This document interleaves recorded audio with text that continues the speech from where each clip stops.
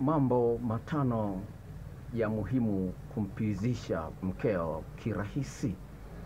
Ni jambo la msingi ufahamu kwamba mkeo anahitaji kujisikia anapendwa kwa wewe kuhangaika kuhakikisha kwamba anafurahia tendo la ndoa. Sisi wanaume ni rahisi sana kupizi kuliko mwanamke. Mwanamke inachukua muda kidogo. Hisia za mwanamke mara nyingi zinakuwa zimeganda. Ili kuizeyusha kuna mambo matano ya msingi ambayo unapaswa uyafanyie kazi. Kutokana na tafiti ya mada hii imeonekana wazi kabisa kuna wanawake ambao wameanza kuchukia tendo la ndoa. Dada mmoja mwenye miaka 26 yuko ndani ya ndoa miaka 6, ana watoto wawili, ana kazi nzuri na ni mzuri, anasema hataki hata mwanaume aniguse. Sasa imefikia hatua katika tafiti ya mada hii kuna wanawake ambao wakigundua kwamba mume wake anasaliti wanasema ni afadhali aendelee naye. Maana mimi sioni raha kufanya naye mapenzi, mwache tu aendelee kuchepuka. Na hii ndio imepelekea wanaume wengi wanaona amani mwanamke anaposema kubali kwamba sitashika simu yako. Wanaona kwamba ni kitu kizuri. Kumbe unatengeneza majanga. Tafiti zinaonyesha wazi kwamba ni rahisi kwa mwanamke kupata mpenzi wa kimchepuko kuliko mwanaume. Sasa unaweza kuona mwanamke anatongoza wewe mpaka utongoze. Sawa? Kwa hiyo unaweza kuona jinsi gani unaweka ndoa yako kwenye mahali pagumu. Sasa shida iliyopo ni kwamba mwanamke atakapoanza kusaliti atakuchukia na hata kuheshimu. Sawa? Sikiliza mwanamke mmoja anazungumza kitu ambacho anasema hivi: since I started cheating, what little sexual interest I had in him has pretty much vanished. Sasa nilipoanza kuchepuka hata ile hamu ndogo niliyokuwa nayo kwa mume wangu ikapotea. Sasa hali kama hiyo ipo. Sasa singependa kukucha wewe. Sawa? Na mtu amejinyonga maeneo ya Igoma hapa Mwanza, kisa mke wake kachepuliwa, kajinyonga, kanywa sumu. Sawa?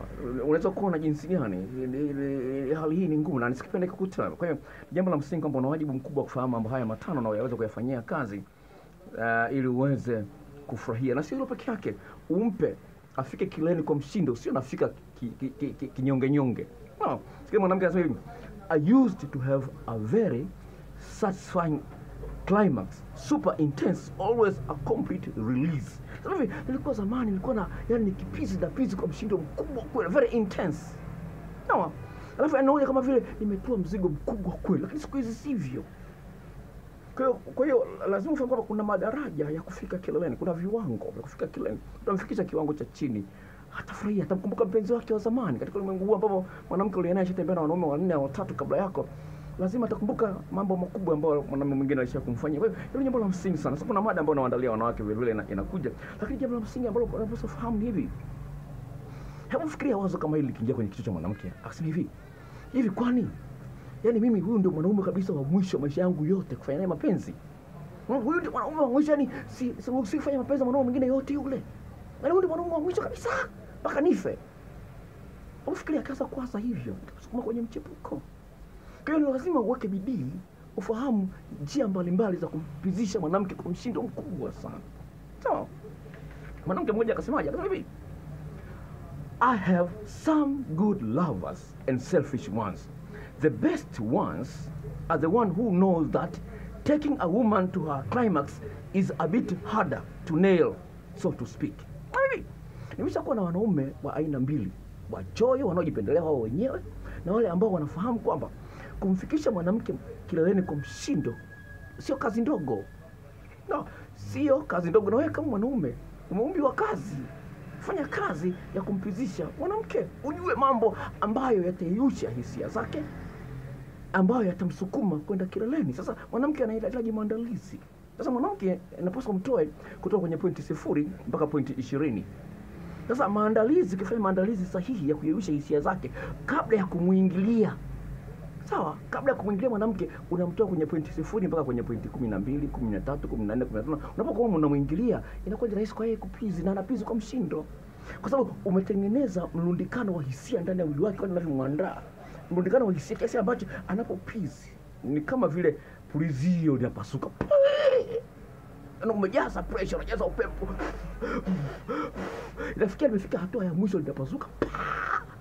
Yale mapulizia kwenye birthday, kwenye harusi na nani unayoona, wengine wanaweka kwenye magari.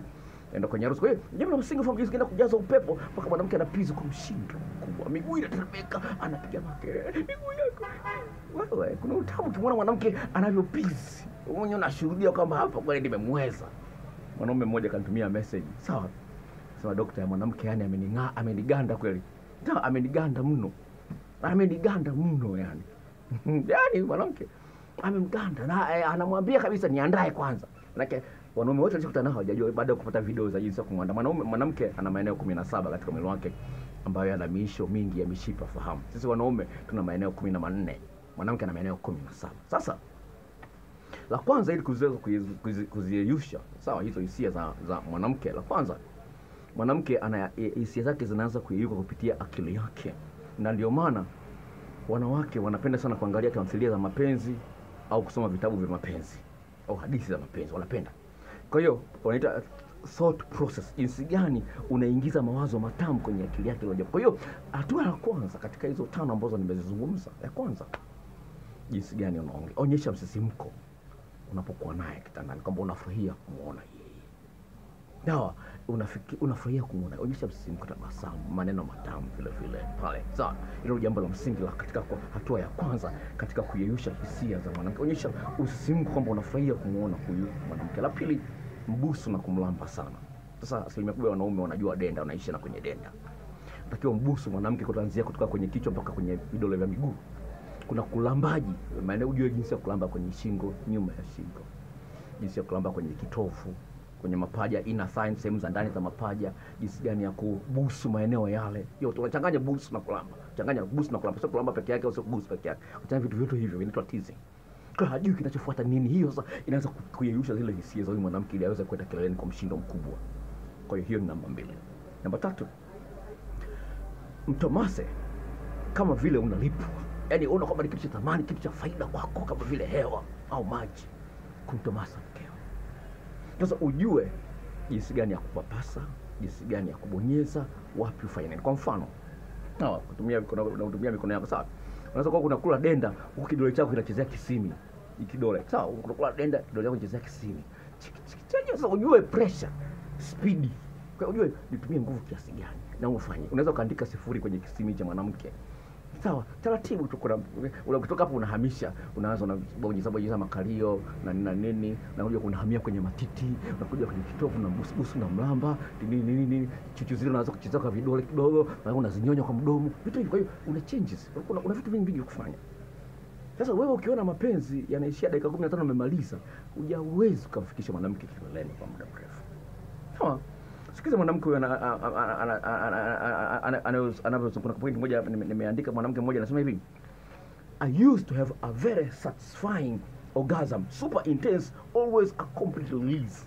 So nilikuwa nimezoea kwamba nikipizi na pizi kwa mshindo mkubwa, intense, yani naridhika, yani intense kwa kiasi kubwa sana.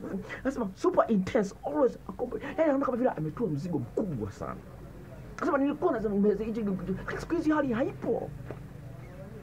Mwanaume aliyenaye hajui jinsi ya kuyeyusha hisia na kutengeneza mrundikano wa hisia ndani ya mwili wa mwanamke kiasi ambacho anapizi kwa kiwango kikubwa sana. Hilo ni jambo la msingi ufahamu, sawa? Hilo ni jambo la msingi sana kulizingatia. Kwa hiyo ni namba 3. Namba 4, sawa, namba 4, chagua mkao sahihi. Sawa, chagua mkao sahihi ambao utaleta msuguano kwenye kisimi cha mwanamke na kwenye uke mzima kwa ujumla. Sasa kama una ume mwembamba itakuletea shida, una ume mfupi itakuletea shida. Tuwasiliane nazo dawa za kuweza kunenepesha au kunyoosha ume ulioupinda au ume mfupi. Hiyo dawa nayo gharama yake wala sio kubwa sana, shilingi 45. Tuwasiliane. Kwa hiyo hilo ni jambo la msingi. Ni jambo la msingi ufahamu kwamba mkao unaleta msuguano ambao tofauti. Kwa hiyo kuna kitu kinaitwa angle of penetration. Angle, yani jinsi gani unaingia. Sasa kuna wanawake wengine watapata shida kupizi kwa sababu urefu uliopo kati ya kisimi ambacho ndio kinanyonya utamu na tundu la uke wake ni mkubwa, unazidi sentimita 2.5. Mwanamke huyu atapata shida kupizi, na mwanamke aliyekaitwa vile vile atapata shida kupizi. Kwa hiyo anahitaji utaalamu tofauti. Kwa hiyo mkao unaotumia ni muhimu sana. Kuna mkao maalum ambao kwenye video ambazo nawatumia watu kwa gharama ya shilingi 10,000 kwa njia ya Gmail. Mkao huo unaitwa coital alignment technique. Unaweza kuangalia kwenye Google, CAT kwa kifupi unaitwa. Unaweza sawa, ni coital alignment technique. Yani alignment, yani ni jinsi gani unaingiza kiasi ambacho ume wako unakuwa na nafasi nzuri, una uwezo mzuri wa kusugua uke na kisimi kwa ujumla. Kwa hiyo lazima ufahamu mikao ni jambo la msingi sana. Sasa kama nilivyozungumza mwanzoni, sawa, mwanamke ana maeneo 17 katika mwili wake ambayo yana mishipa mingi ya mishipa fahamu ambayo yanaweza kusaidia mwanamke apizi, lakini kuna maeneo ambayo yana mishipa fahamu mingi zaidi. Sasa kisimi peke yake kina miisho ya mishipa ya fahamu isiyopungua 8,000. Wengine wanasema mpaka 13,000. Kwa hiyo jinsi gani mkao unachagua utasugua eneo la kisimi inarahisisha mwanamke kupizi. Sasa ukiwa umeanza hatua zile za kwanza, umeisha akili yake, kisimi kile kinakuwa kinavimba. No, kikivimba vile vipokea hisia vinaitwa receptors. No, vinaongezeka upana. Kwa hiyo vinavuta hisia haraka kwa wingi. Kwa hiyo mrundikano wa hisia unakuwa ni mkubwa, kwa hiyo anaikuwa rahisi kwa mwanamke kupizi kwa mshindo mkubwa.